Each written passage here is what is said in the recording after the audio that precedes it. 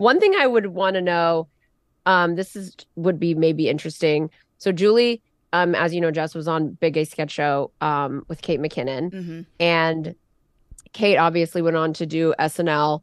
I remember I was already I was pretty turned off to I was an SNL fan, obviously everyone is.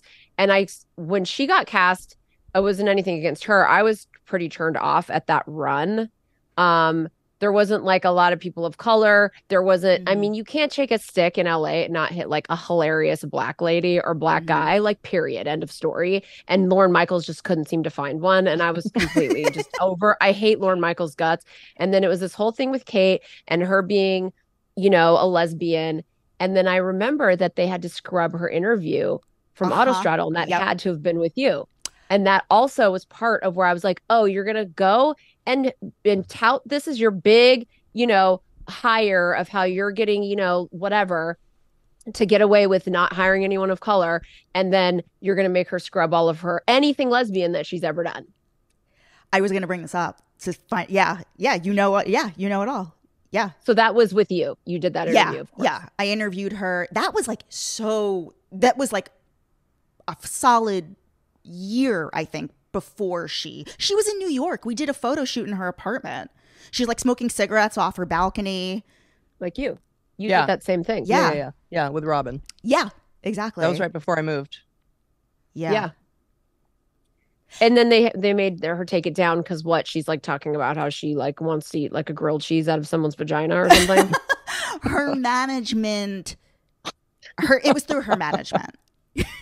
Well, yeah, no, SNL Yeah. had her do that for sure. It was They no, made you her know what? lose all No, her social media. you know what it was?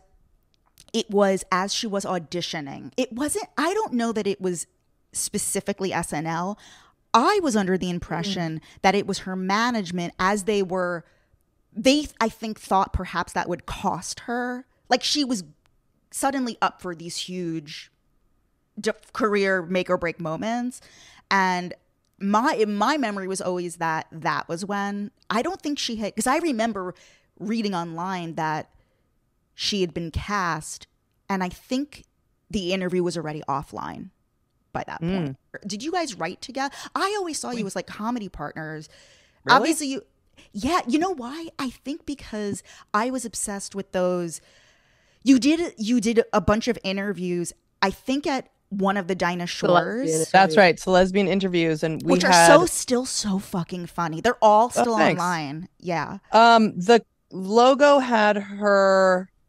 I just want to say, just to answer that, Jess, that um that was a thing that Logo set up. So it wasn't like Julie and just to be clear in terms of was she me or was Well, Kate no. Brandy before Well, Brandy. I maybe just want to I'll. say like it did appear that way because you guys front faced a lot together. Oh, But so just, mm. That was the thing that was set up by Logo and the producer at the time, and I believe Kate. I don't want to speak out of turn, but I think they had a relationship. So that person had Kate on, and Kate at the time was a friend. She was great, and at the time of Big Gay Sketch Show too, like we're doing anything we can do to get anywhere. And so I would have done anything at that point. And not that she's deserved of whatever. We were friends. I liked working with her. She was from the show.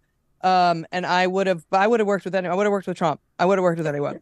I mean, and that's the truth. We were trying, that was for me, that was the first time I was a series regular on a TV show. I can't hide being gay. There's nothing I can do. I was in a situation where I'm trying to capitalize on any single thing that I can. So, not that it was bad or whatever, but that was like set up for us, which was great. Um, but like and I'm glad that you like them. They were fun to do and whatever. But we never did anything. We didn't write together except for writing things which we all tried to do on the show.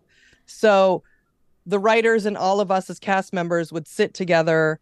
We would try a little bit with this person or try a little bit with that person, and everybody would whatever. So and I don't think we did anything except we did Sappho's lips together. Uh which was a sketch on Big A Sketch Show. Yes, that was the only thing, and I can't remember who pitched that because I had come into Big A Sketch Show with Indigo Etheridge and music, and I wanted to do music on the show. And I think that translated into Sappho's Lips. So after that, when Julie and I met, we met on a cruise with the cast of Big Gay Sketch Show. And I was good friends with Nicole Payon, who I hate now. And yeah, why do you hate her? Because basically what happened was we went on that Julie's cruise. eyes widen. We went on that cruise. Well, I know. And I met Julie on that cruise and we hit it off. And that made Nicole jealous, just in a friend way. And which was fine. But we stayed friends after that cruise. And it was me and Nicole, and then our gay guy friend Richard. We all stayed in the room together. Like, that's how close quarters it was. And it was a magical like moment in time, and like changed my life forever. Then Big Gay Sketch Show went on another cruise, and I went again, but I didn't go as Nicole's guest. Nicole didn't even go, and she was basically, after that first cruise, the executive producer of Big Gay Sketch Show asked me to be a part of this project with Julie and Kate and him, and told me not to tell Nicole. And so then I was caught between like a rock and a hard place, because of course I was an actress. Like I wasn't, they were like hardcore comedy, which I was like, okay, I'm not like, this is going to be so lame. But I wanted to be a part of whatever project he was doing. I mean, so I didn't tell Nicole. And then of course it got back to her. And then it was like, I was, sucking dick through all her logo contacts. And she literally said I was blowing through her logo contacts. And I was like, well, the Rolodex is short and it's a wrap. So, okay. And it wasn't true. And that was not the reason that who would care? Who would care? Well, and also that's just disingenuous too. It's like, whatever, we all in this business is horrific. It's a disgusting, awful, backstabbing, grotesque, toxic, up at pride swallowing sea. And we have all done things we're not proud of, or not told someone about, or did something because it didn't want to hurt someone's feelings, and they've done it too. And we will do whatever we have to do, because it is a disgusting, solitary moment in time. You have one chance to do it kind of business, even if that's true or not. That's what you believe, especially at a certain age and at a certain time. And you do what you have to do. And it's just like, but to say that you're, I mean, yeah, she crossed the line, and the friendship couldn't be repaired after that. So Julie, that was how we started writing together, because that was like a thing where he wanted us to write it and workshop it. And the thing is, as far as like, I have written, I've never had a writing partner or whatever, but I did work with a guy named Jason Blanche in New York, pre Big Gay Sketch Show, who I wrote a lot of songs with, and he would write sketches and we would be in them. There had a whole life before Big Gay Sketch Show, and theater and all of this stuff. The problem that I always had with any collaboration is that there's no equality. And then so when we started working together, it was the first time that I felt that I met somebody who creatively wasn't trying to blow through the logo contacts. In fact, wasn't trying to get something from someone else through me, or something such as, and I was having a creative explosion. It was like, this is fucking amazing. This is what I want. I do stand up generally, and it's so solitary and lonely and whatever. And now here's this person who's smarter than me and hilarious and challenging, and this is incredible, and this is everything I've ever been looking for. And then we just wrote a million things that no one cared about and no one liked. I remember when I remember, I think it was maybe when I was going to my first our collective, I guess, first Dinah Shore, unless you had done one prior, Julie. I don't know. Had you? I can't remember. I'm not sure. Had I? She'd done one before. I remember I was in LA for a day, hanging out with the Autostraddle girls before we like drove to Palm Springs. And I remember the hot goss was that I think the two of you were going to be writing something with Melissa Etheridge and Tammy Lynn Michaels. That was a good time. Yeah. We had already written it, and Tammy Lynn had agreed to. She read it and agreed to sign on as like we could put her on the website and say she would be this character. Was it a movie or a? Yeah, it was a feature length film. Yeah, and she's so funny. Like, I mean, Popular was like one of my favorite shows. Totally. I loved her on that, and we were psyched. We went to Melissa Etheridge's house. It all went real left. Because basically Tammy Lynn went left. Oh. But yeah. That was our first thing we wrote. Yeah. Yeah. And now, it's like I don't know if they're calling it the dumb gay romantic comedy. Oh, right. It's already so weird. It's like a royal, and now it's a thing of like, a romantic comedy, a gay romantic comedy. That's like a studio film, but we were 100,000 million percent the first people to ever write that script. We wrote it first. We wrote it in 2010. It's called The Nicest Thing, and it was. I was just gonna say this whole time I'm thinking in the back of my head because I don't know like what if like you're like don't bring that up. The whole time I knew it was called The Nicest Thing. Oh, that's good. Yeah, that's a Kate Nash song. I was like just like holding back because I didn't want to veer this off the road. Okay, keep going. That's so nice, Jess. I'm glad you remember it. We're proud of it, and and now they're doing it, and of course they're doing it with gay guys, which like I guess we should have known that. If looking back, wait, is this something that has already been filmed? No. Could never get it. But never like basically, Bros is. I mean, Billy Eichner has done pretty much everything we. Yes, literally, because we wrote a TV script called Pushing It, which was basically exactly like Difficult People, but we hadn't seen Difficult People yet. But looking back, we would just probably take our characters and make them men, and then we maybe could have gone farther. I think that's the key. If you make all your characters men, then you can get your things made. You know what's so sick? Can I tell you something? How do I? I'm just gonna fucking say it. Betches. Okay. Do you know the comedian Emma Willman? Yeah. Lesbian comedian, and she's lovely, like very nice. We have some mutual friends, but she just started a new podcast for Betches, and it's called Ask Men Anything, and all the guests are men, and she just interviews straight men, about what it's like to be a gross man.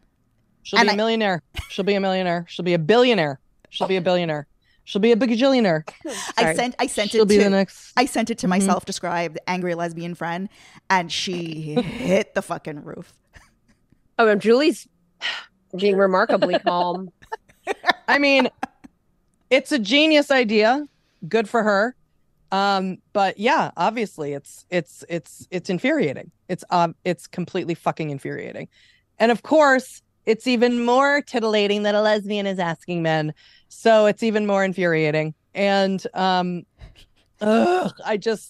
every single thing or going back to even Nicest Thing 10 years ago, and I know that it would be the same thing today. And if we had men do it, we fucking get made, whatever. But at the same time, 13 years it's ago. like they wanted more sex, or there wasn't enough sex. You should put sex in it. Why aren't they having sex? Sex. Anything with women. It's like, does Tom Hanks fuck Meg Ryan in a movie? No. And if he does, it's behind a door and no one ever sees it because that's not funny. And it's just like this. It's just anything with women, and particularly lesbians. And I think that's part of the thing too with lesbians. It's just like, can't take it. It's just like, it's like, unless you're fucking or sexual, it's just, you can't, there's no room for us. It just in particularly in comedy, unless you're even still, there isn't just a regular best friend who's funny, who's dykey. Yeah, that was Rosie O'Donnell, and that ship has sailed. Ship has sailed. Julie, I wanted to ask you, so where are all what happened to the butch lesbian? Dead. They're all dead. I mean, I don't, that's the other thing too. It's like, it's sad. They're around in life sporadically. But in the media anyway, the part has been recast. And the part has been recast. I think I'm talking about in real life. So you don't see any butches around New York? No. those people now identify, they now identify as non-binary, or they're like legit maybe gonna transition, or they're trans. Like I feel like it's I've talked about this with my angry lesbian friend. We've discussed how it is. I mean, is this like bad? Yes. I know we're not even allowed to talk about it. Don't get us dragged into I mean, I couldn't even tell you my feelings on it for my own self, because I'm sure I'd get in trouble.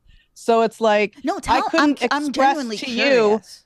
Let me say this, and each to their own, and everyone should live the most happy life that they can. And I would fight to the death for anyone to identify as what they want and do what they want.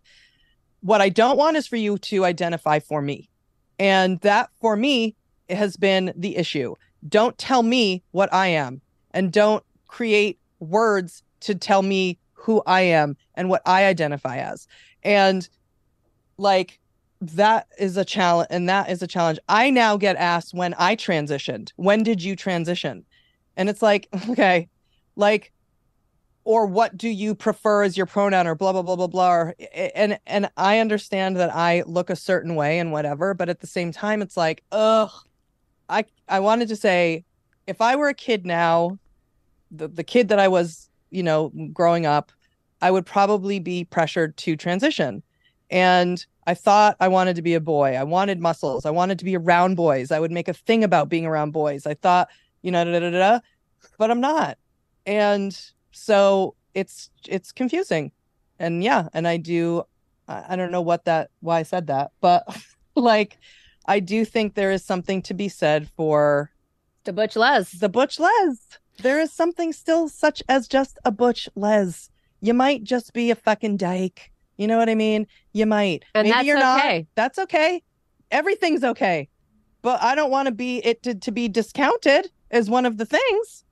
Well, yeah, it seems now it's like the last thing. And also, Rosie O'Donnell's character in Sleepless in Seattle is like one of my favorite characters of like all time ever in TV. I was obsessed with her. I was obsessed with Paula Poundstone. Like, I mean, these are archetypes that we don't want to lose. I feel sad that people aren't getting that anyway in the media or in comedy or as much as they once were. I'm happy to see Dot Jones diking around in an Allstate commercial. It makes me happy. Like let's keep it alive.